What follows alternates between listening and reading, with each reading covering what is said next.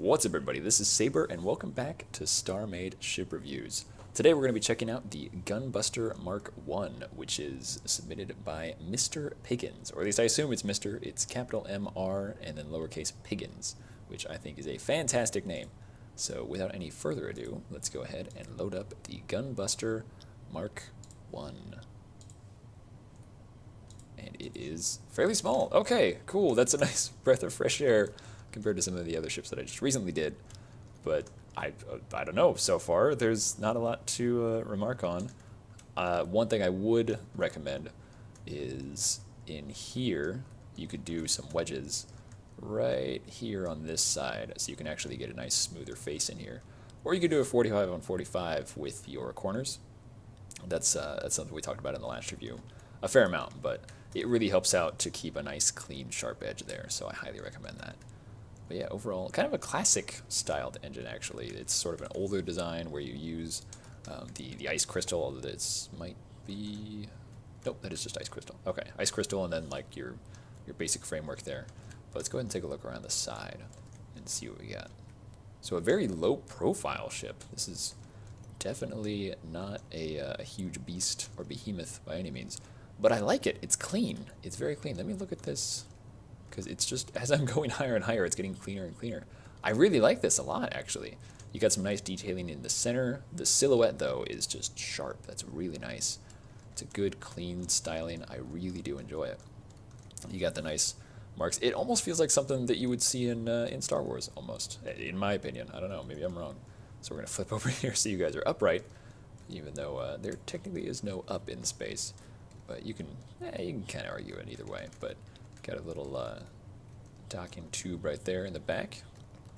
Ooh, good, good. And the underside, so you got all these, you got this nice sort of bichrome thing going on. You got a nice dark underside, but then the top is all red and white. But the white ties it all together too, so that's really nice. I really do like this. It does feel like it's pretty classically designed in that like it's all focused very much on being blocky with the detailing and stuff. It's a very low profile design. I would say that maybe you could increase, or not increase, extrude, I guess, or have some details pop out of it.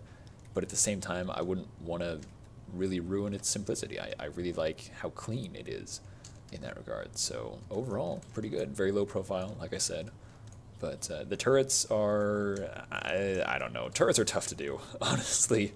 I don't know how well I can comment on that. I don't build them that often myself. But having the systems exposed, that's kind of rough. I mean, if you do it in a specific way, it's not too bad. But those, I feel like the turrets could use a little bit of touch-up to sort of help match it more to the ship itself. But overall, I think it's a really neat design. Again, like the silhouette, I think, especially from the top, is really clean, really sharp. I really enjoy it. So let's go ahead and head on into the interior.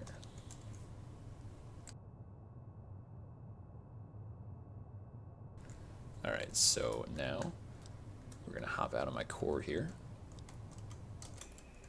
Okay, there we go. So we're going to line to this and go inside of here. So there is no gravity in the airlock and not much of an interior, really. Okay, so one thing I would recommend, yeah, this is all kind of scattered. I'm wondering if this is a newer player that made this, because I'm thinking that might be the case. So yeah, one thing that's nice to have, just to sort of, we'll start from here, I guess. Having a clear, distinct walkway or a hallway really helps out. Also, having gravity near your entrances and exits is really nice too. But yeah, this is all kind of scattered and random feeling, so it might not hurt to have more of a standardized, wider hallway. If you want to try and do, if these are supposed to be like pillars, usually you want to have a wider hallway first, and then you can add pillars in the middle, which can totally work. I've seen it with some ships, but something this small, this cramped, it makes it feel more cramped, which is not the best. Okay, here's some gravity near the core, which is good, but you also want to try and have it near your doors too, so that's one thing to keep in mind. But yeah, it definitely feels like it's a new player ship, which is okay. I'm not saying like, oh, this is terrible. It's all a learning process of trying to figure out like interiors and exteriors. I think you've got a really good start with your exteriors, and I think definitely something that you can sort of practice and continue to develop on it would be your interiors, because there's not a lot of rhyme or reason to anything that I'm seeing yet. I mean, you have sort of a bridge up here, which is good. There's some other stuff that's in the way.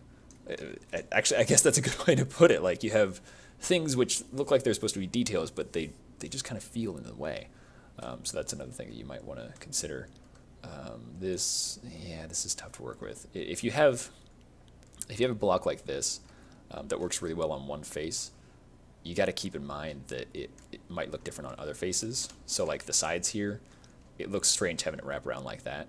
So one thing that I might recommend is whatever face it doesn't match up on, you put like a slab or something. Just turn it into like a pillar or some sort of like a bracket or rack or whatever to sort of cover that up and hide it. So there's a lot of little tricks you can use to help hide faces that don't quite match up. So now we're going to go ahead and go back down to the core area like this. Here we go. And make sure we go in here. I think there's a few jump computers in here that I saw. Or maybe I was confusing it for something else. Nope, there are 3 jump computers in this. Okay, which is, I mean, you can make that work. If you want to do multiple charge ups and stuff, that's okay. So yeah, it is all symmetrical, so that's another thing to keep in mind, which is fine. But your airlock also doesn't have, well, so this is more of just for a meta thing. It's not really an airlock, which is, if you don't want an airlock, that's fine, you don't have to build an airlock.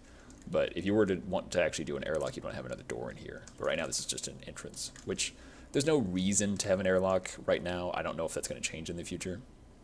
But just with how people usually build, which, I mean, you know, do what you want. That's really what it comes down to. But if you wanted to follow sort of the norms, then usually there's a secondary door in here to actually make an airlock and all that kind of stuff. But yeah, I think it's definitely a build in progress. Well, at least for the interior. Again, I do really like the exterior. It's very clean. It's very sharp. I enjoy the detailing that you have, especially on the top here. This is really nice. This is kind of what I was talking about up here when I was looking at the underside, where you have things that are extruded. You have height differences. You have things that are recessed, raised up, all that kind of stuff. It's definitely a good start. I really do think so. There's a lot of promise here. I feel like the turrets and the interior are currently the weakest point, but that's something that can always be improved on. So that's my 2 cents. I'm going to go ahead and bring up the HUD and show you guys the stats there in the bottom left. And let me see, we'll go up here so you guys can see what systems it has in it. I don't think it's going to have any crazy engines because there is ice crystal there. So now we'll do the cannons. Got a slow firing cannon. And missiles. Okay, I was worried those were swarmers for a second. I'm like, oh, my other core. It's going to get destroyed. Alright, there's the 3 jump drives. Radar jammers, overdrives, scanners, ion, and salvage computer. Really? That's unexpected.